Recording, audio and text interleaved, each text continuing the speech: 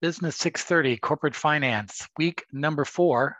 This is our lecture video. This is Professor Hasse, and today's date is Monday, February 21st. Happy President's Day. Our topic this week is cost of capital and capital budgeting. You have a case number 2 that's been posted this week talking about the cost of capital, and that leads us into our capital budgeting discussion. And we have a good template for capital budgeting posted in part of my lecture today and part of our weekend update lecture at the end of this week. But first, let's review case number 1. The grades have been posted, all very good work by all on case number 1. And I want to just go over a couple key parts of that and how it all works. First of all, there's a rubric, which I have given each one of you, or a grade assessment spreadsheet, and I've given all of you. And so let's take a look at what that represents. Each student receives a risk assessment and evaluation sheet for all the cases. And this is the one for our case number 1, which was the risk evaluation. And it's 5 segments of the work. Paper focus, organization. Did you stick to your abstract? Did you stick to the design of the case and how you organized and displayed your work? That's the first part. The next was the risk evaluation, basically part 1. Did you locate the credit rating of your company? Did you calculate the capital asset pricing model required rate of return correctly? Did you have your capital structure percentages of the company? Next was risk perspective, the organizational health, environmental risk of the company. Did you provide support or give an additional interpretation to some of your thoughts on that? And your overall APA format and paper presentation. Those all added together to produce your grade for this work. I've filled this out and given each one of you in your grade center the results of that and posted your grade to Blackboard. Now, also, if you go to the case number 1 file folder in Blackboard, you will see a sample of a solution file. And let's take a look at that right now.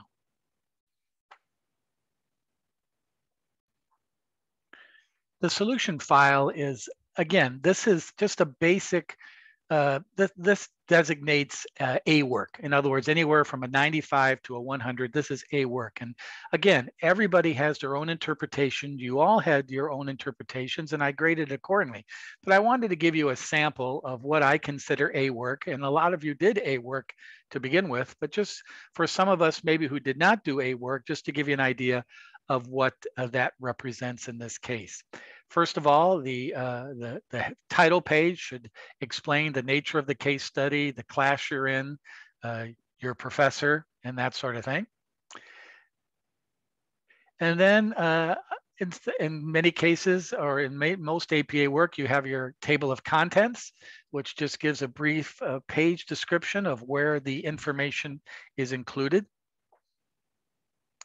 An executive summary or abstract can be called either one, where you highlight and give an explanation of your work in this case, what you're trying to find out, whether the basic premises of your analysis.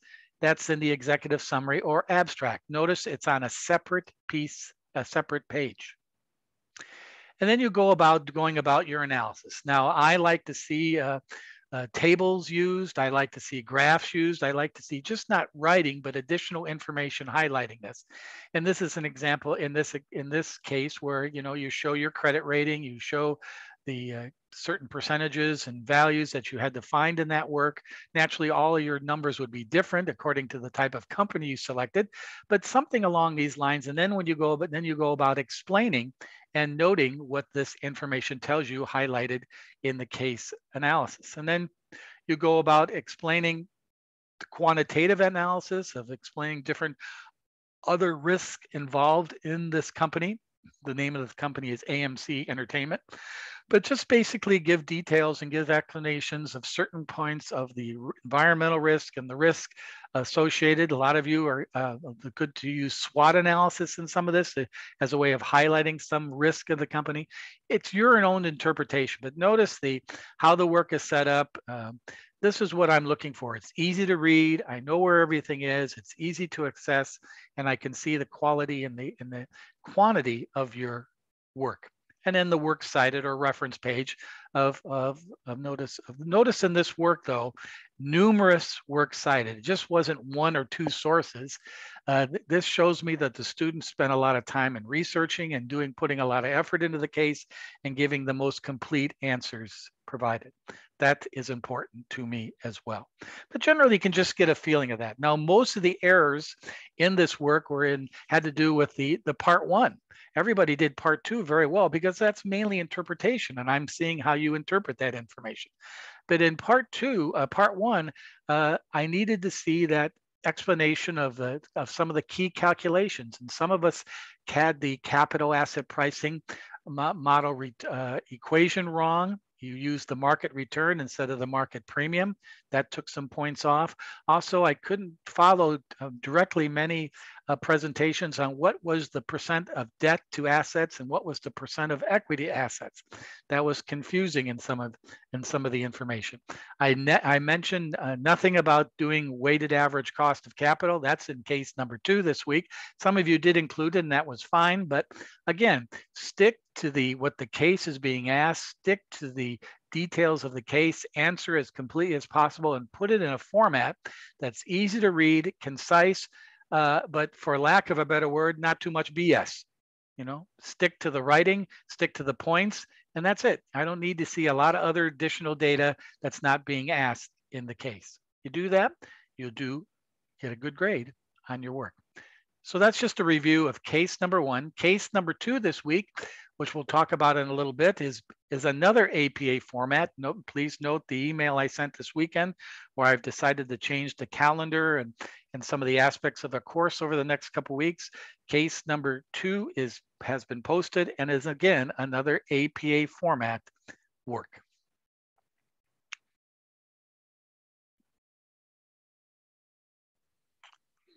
Okay, let's take a look at Blackboard where some of this information is heading into our 4th week. First of all, in case study file folder, there is the case study number 2. It's in 2 formats, a PDF and a Word doc, very similar to the case number 1 and how I presented it to you. But it's you're asking to do some calculations and again, some interpretations. And again, in APA format, it is due Sunday at midnight. Pretty short. This shouldn't take you too long. I cut back on a little bit.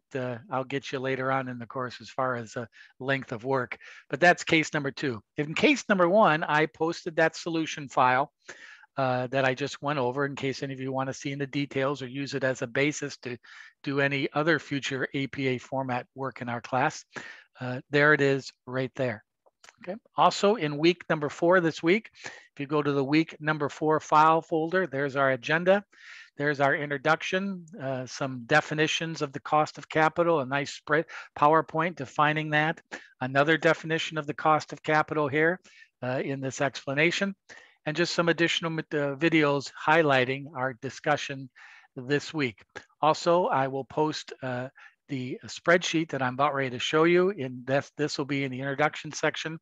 And also in the in-class review section that will be posted after this lecture, where you can download and look at the template I'm giving you about cost of capital and capital budget.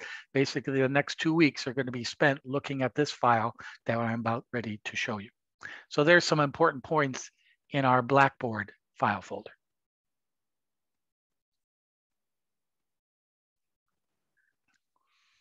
Okay, here's the meat and potatoes of my lecture this week in week number 4.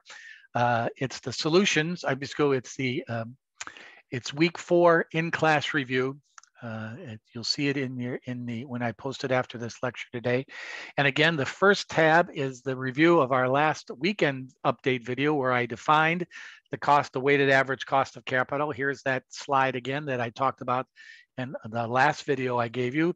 This will help you in case number 2 and interpret and understand case number 2. It's the definition of the weighted average cost of capital. What is the cost of capital? Then we begin our discussion this week. The next 2 weeks, we're going to be talking about capital budgeting. The capital budgeting process is an investment in an asset with an accountable, depreciable life where you determine the net income by the revenues and expenses generated off that investment, where you determine the net cash flow, which includes net income, plus or minus depreciation, working capital, and disposable or salvage value. Then you do a return analysis, net present value, internal rate of return, profitability index, payback. These are all return analysis. And then finally, a risk analysis. This is mainly our discussion next week in week 5, the scenario and the sensitivity capital budget analysis to determine the risk associated with your projections of capital budget. These we'll be spending the next 2 weeks on. Case number 3 involves calculating the capital budgeting process, and we'll look at a template in just a minute on that example.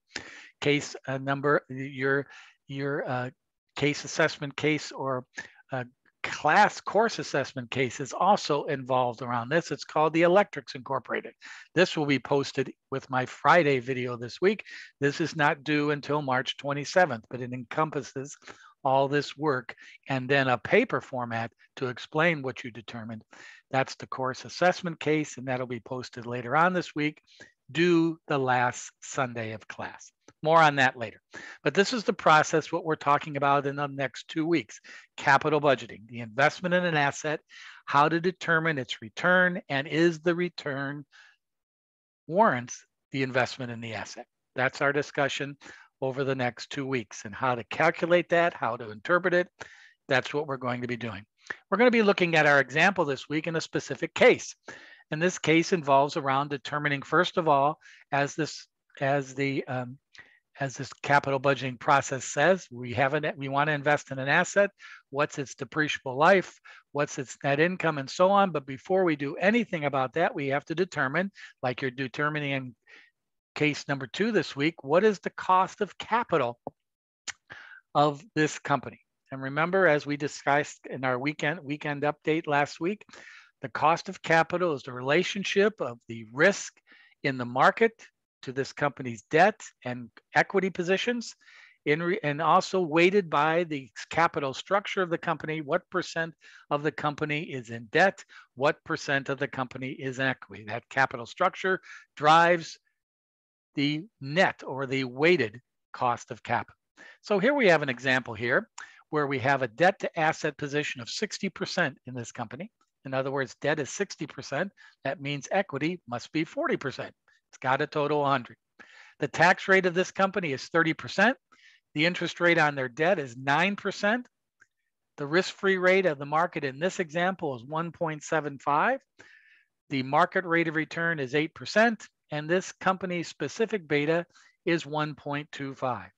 Well, knowing the how to calculate now, and you're working on that in case number 2, the cost of capital, weighted average cost of capital. What is the cost of debt after taxes? Well, the cost of debt after taxes equals the interest rate on the debt, which is 9%, 0.09, times 1 minus the tax rate, which is 30% or 0.3. Our after-tax cost of debt is 6.3%. In other words, you take 1 minus the tax rate, 30%, so it's 70% of 9%, which is 6.3%. That 6.3 is weighted to the 60% debt position of the company in its capital structure, and we get 3.78% weighted average cost of after-tax debt weighted by the position in the capital structure of the company's debt position. The cost of equity, or the expected rate of return on investors' capital, the capital asset pricing model, takes the risk-free rate, 0.0175, plus the market premium, which is the market rate of return, 0.09, minus the risk-free rate, 0.0175. And that's going to be multiplied times the beta of the company, 1.25.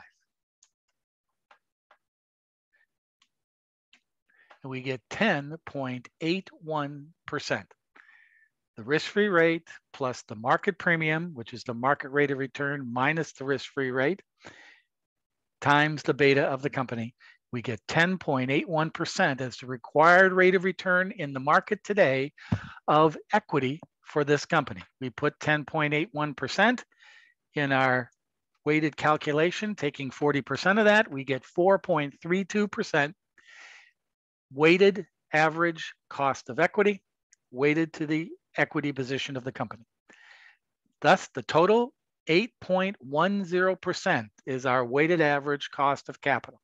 At this moment in time, it's costing us a little bit over 8% based on the risk in the market of debt and equity, based on our capital structure of our business currently.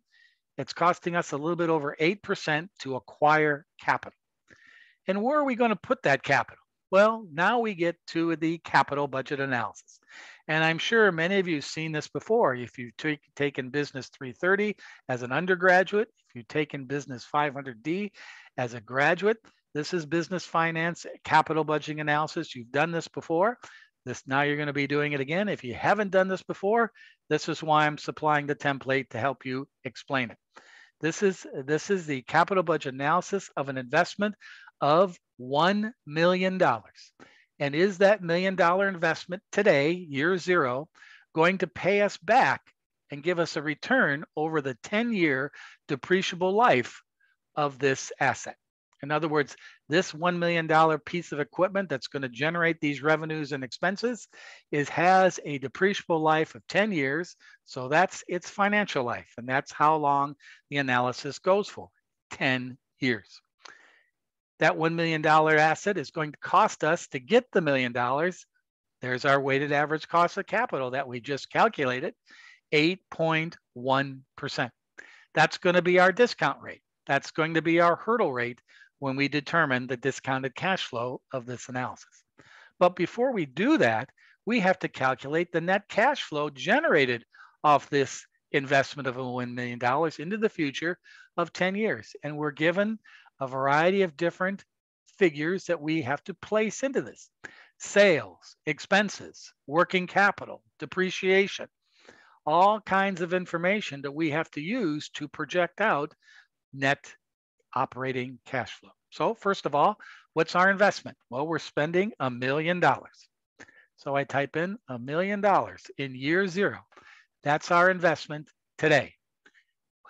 What type of revenue are we going to be generating off this? What's going to be our sales? Well, our sales, we're expecting to sell 25,000 units a year over the next 10 years, all right, at a selling price of $20 per unit. So we're selling the product that this $1 million investment produces. We anticipate and we budget 25,000 units. Now, where does that 25,000 units come from? Well, it comes from our production people, comes from our sales people, comes from our marketing people. This is what we think in the market. We can sell 25,000 of these units at $20 over the next 10 years. And notice the next important number, the inflation rate. Annual change in sale price after year one is 2.5%. So we anticipate that the selling price after year one will increase by 2.5% a year to cover inflation in this analysis. So let's go to year one. Let's type in the formula. Equals units 25,000 times the selling price of $20 a unit, and we get $500,000. Okay, that makes sense. 500,000. All right, that's our revenue anticipated for the first year. Now in year, whoop, I put that in the wrong place. Sorry guys, you should have yelled at me. Let's go up here to sales. Let's do that again. Equals 25,000 units times $20 a unit. There we go. There we go. That's there. That makes sense now. So now, as you can see, we have $500,000 the first year. But notice what happens. I set up in this template. Notice the formula in year two. It's taking year one and it's multiplying it by 1.025. 1.025. What does that represent? 2.5% inflation. 2.5% is 0.025. So we add 0.025 to 1, And that's including the inflation growth every year through year 10. So we're still going to sell 25,000 units. We're still going to sell them at $20 a unit, but we're going to inflate that at a 2.5% inflation rate over the next 10 years. And we're going to generate $5.6 million of anticipated sales off this project. And notice this template begins to fill in some numbers as we move along. Our expenses. Let's take a look at our expenses. Variable costs. In this analysis, expenses are put into three classifications. Variable costs, costs that stay the same per unit, but vary with the amount of output of unit is being produced. Fixed costs, which is the direct opposite. Fixed costs are the fixed whole dollar amount every year, but on a per unit basis, they might change depending on the output. Fixed cost and depreciation. Well, the variable cost information is given in this problem at $8 per unit with an inflation rate of 2% a year.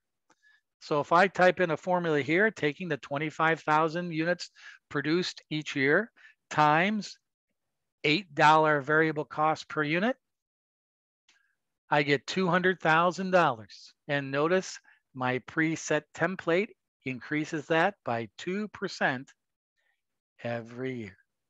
So about $2.2 million of variable expenses generated that's going to need to be spent to generate the revenue for this product. Fixed cost, it's not a per unit, but fixed costs are a flat $50,000 a year. So we'll put $50,000 here. But notice the inflation rate for fixed costs are 1% a year, and there's the 1% increase every year through year 10. Why different inflation rate? Well, they're different costs, different objectives, and that's where the inflation rate comes into. Where do you get these numbers? From your production people, from your marketing people.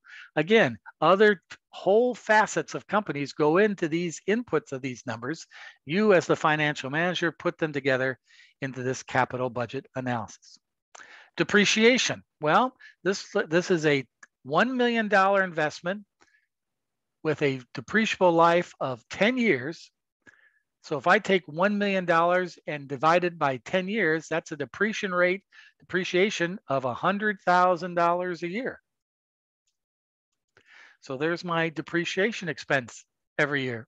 And that does not inflate. It's the same every year. And notice I fully depreciate it, $1 million expense over the 10 years. So now I've calculated with these input numbers, my revenues, my operating expenses, and now I have my earnings before taxes. I take my revenue minus expenses and I get earnings before taxes. See the formula right there. Then I take my tax rate, 30%.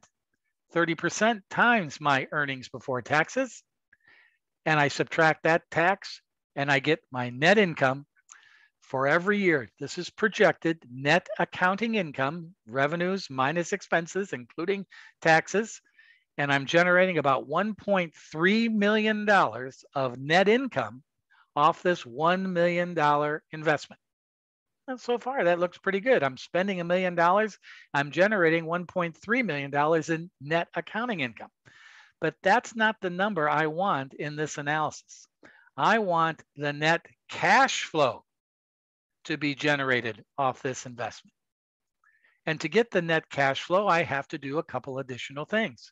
First of all, I have to take into account what we anticipate receiving at the end of the depreciable life of this $1 million investment. The salvage value, the disposal value. It's estimated that this will be able to be disposed of, sold, sold off as scrap, whatever, for $50,000 in year 10. But remember, I'm fully depreciating this asset over time, so at the end of its depreciable life, this asset will have a 0 book value. I spent $1 million as the asset, and I depreciated the asset over time by $1 million. So there's zero book value at the end of its life. Got to remember back to our accounting days about that. Well, if I'm receiving $50,000 in year 10 after we fully depreciated the asset, that's a capital gain of which I'll have to pay tax on that capital gain. So I need to put in a formula in year 10 for the salvage value equals the salvage value, $50,000, times 1 minus the tax rate of 30%. I got to take my tax out of that capital gain, which is 30%. And I get $35,000 as net cash received after tax of the disposable gain anticipated. Remember, this is a budget. It's what we think is going to happen at the end of its depreciable life. So I determine the salvage value after tax in year 10. I don't do it until the end of the life of this asset. Then I add back in depreciation. I add back in depreciation to net income. Why? Depreciation is a non-cash expense. I'm not writing any checks here. It's an accounting entry. So really my net income is a little bit higher because of depreciation. So I'm adding depreciation back. Now the last number here is called, or the last line is called net operating working capital. If any of you, and I'm sure all of you at some time or other, have had an automobile. Well, when you buy a car, be it used, brand new or whatever, when you buy a car, after you spend the money or borrow the money to buy the car, is that the end of the expenses associated with that car? No. You buy the asset, but still there's other expenses to operate and manage that car. Insurance, maintenance, registration, all that sort of thing. So once you purchase the asset, that's fine, but at the same time, you have additional costs associated with that asset. And that's the definition of working capital. When we purchase this $1 million investment, we anticipate additional costs to be maintained by that asset over its depreciable life. These additional costs not associated with expenses is called working capital. The definition of working capital is net operating assets less net operating liabilities. What's net operating assets? Receivables, inventory. What's net operating liabilities? Accounts payable, accruals. So you're going to have other cash associated with this asset, not only with the other revenue and other expenses of it. And you come up with you have to determine a rate of working capital. Right here, this line here, working capital as a percent of next year's sales, 12%. In other words, some internal auditor or cost accountant or CPA of this business has determined, and this rate always has to be given to you. This is not, you're not getting a doctorate in accounting to come up with this calculation. Somebody's going to give you this percentage. And the percentage is that based on the next year's sales, 12% of that sales base or that revenue base is going to be your working capital. So look what I do in year 0. Today, in addition to the $1 million, I got to take 12% of my first year's sales, $500,000, and that's $60,000. Note, 12% of year 1 sales. That's $60,000 of additional cash flow that I have to spend to get this asset up and running today. So notice my total cash investment in this asset is $1,060,000 based on the investment in the asset and then the working capital needed to get that investment or asset going. But notice, remember the combination of the working capital as a percent of next year's sales. Well, notice in year 2, my sales are $512,500. They increased by the inflation rate. So if I need to maintain 12% as a base of sales, I need to take 12% of the difference. So notice this formula here. It takes the difference of year 2 to year 1, $512,500 minus 500, that's $12,500. That's sales have gone up over these 2 years. and I take 12% of that 12,500, and I get $1,500 additional cash required for working capital in year one. Notice the total. This is working capital, so it accumulates. Now I have $61,500 accumulated working capital after year one, which just so happens to be 12% of year two sales. So every year subsequent, I take the delta between the next year's revenue and this year's revenue, take that delta, take 12% of it, and that's additional cash flow, working capital going out. Notice it's a negative, going out. And then in year 10, the last financial year of this project, this investment, there's no year 11 sales.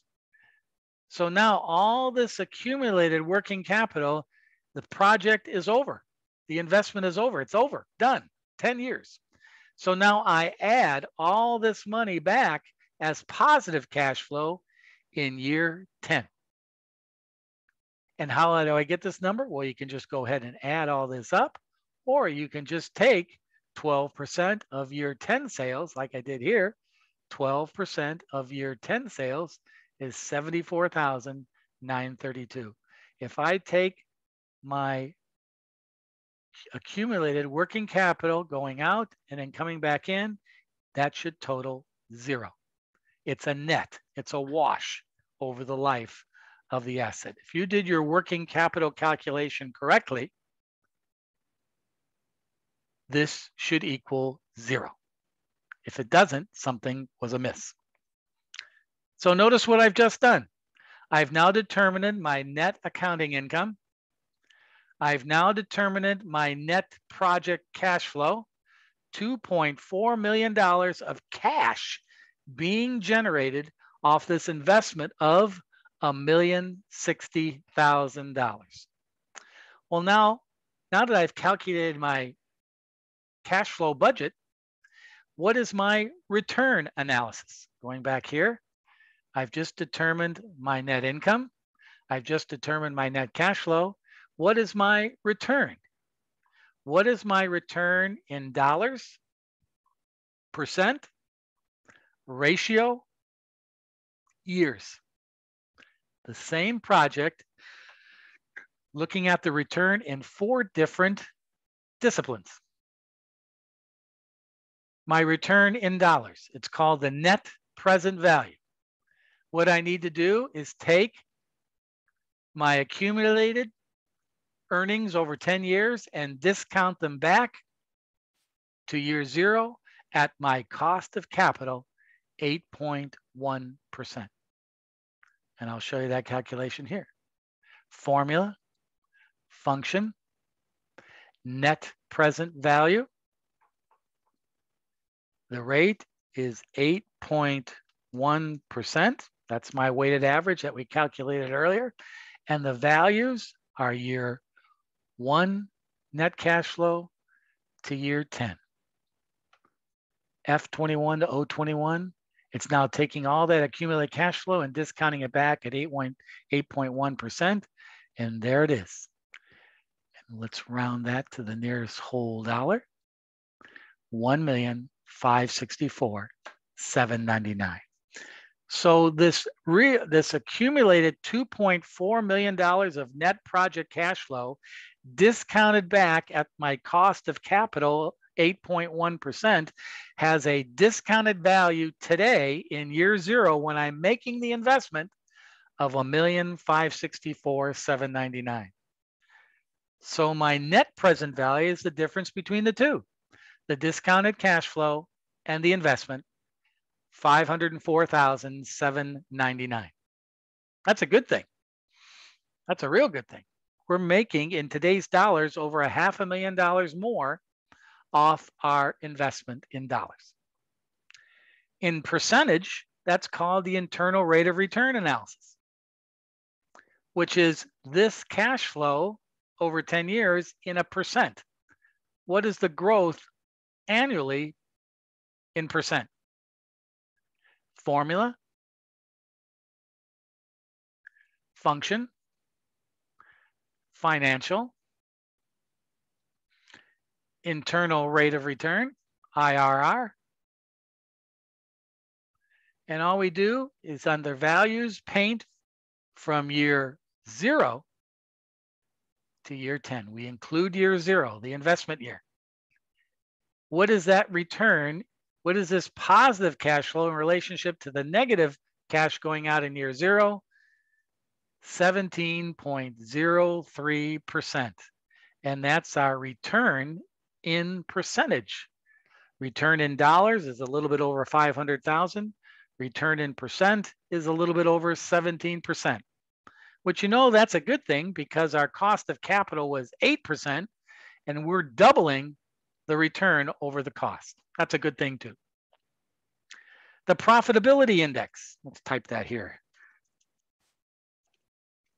Profitability index. That's a ratio, the ratio of discounted cash flow to the investment. So in a ratio, it's discounted cash flow divided by the investment. And let's put that as a negative to change that negative to a positive.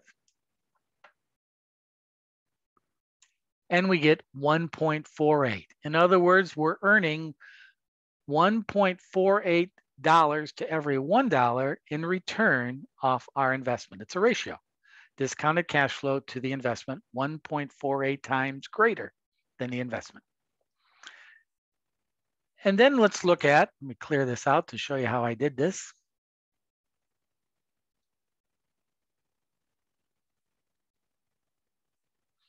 Then let's look out the return and analysis. How long did it take us to get back the $1,060,000 in our cash flow?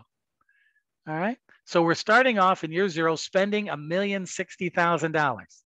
Then in year 1, we generated a positive cash flow of $203,500. That means we have $856,500 left to repay of the investment. In the next year, we take that $856,500 and add to it year 2's cash flow. And that's what we have left. So now that we got that formula set, let's just group that down the road a little bit. And notice by the time it gets to year 5, we've broken even. We've paid back the $1,060,000 because we have at the end of year 5 a positive $14,730 of cash being received in addition to what we paid out. 1, 2, 3, 4.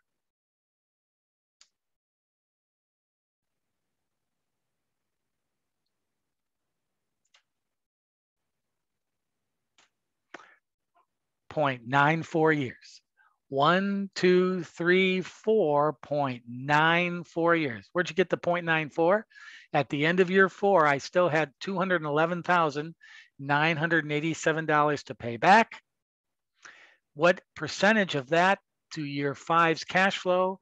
It's 94%. So it took me 94% of year 5 to pay it back to 0.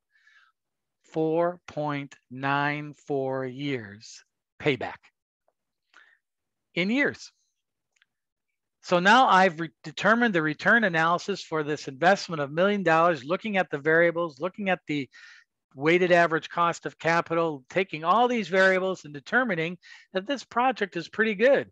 I'm making over $500,000 in dollar return, 17% in percent return, a ratio of 1.48, anything over 1 is good, and I'm paying it back in less than half the time. Pretty good. This, ladies and gentlemen, is capital budget analysis. So what we're going to be talking about on Friday is going the next step further, and this is our discussion for next week.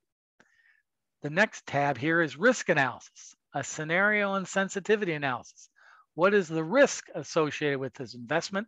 And this is the subject of my weekend update video at the end of the week, and also next week's week 5 subject, because you're going to be doing all this analysis in case number 3 to be posted next weekend. So take a look at these numbers, use this template if you want to, make a copy of this tab and blank it out and see if you can put it together yourself and come up with the formulas, what I did, and see if you come up with the same information. Matter of fact, what I'll do is when I save this file folder, I'm gonna make a copy of this and blank it out so you can go ahead and do it from blank and see if you can compare it to my information. So if you wanna practice that. So that's our lecture video for this week, number 4. We'll see you again at the end of the week, and I'll see you on Thursday in our review session if you want to stop by and talk about case number 2. Thanks, everybody. Have a great week. Isn't this fun? Adios.